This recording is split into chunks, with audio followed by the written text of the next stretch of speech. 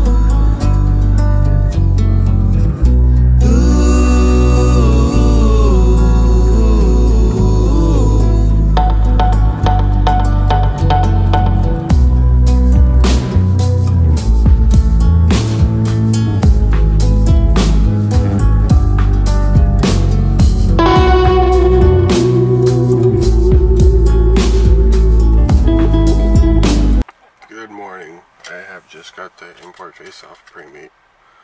It's pretty early. Then it starts at 8.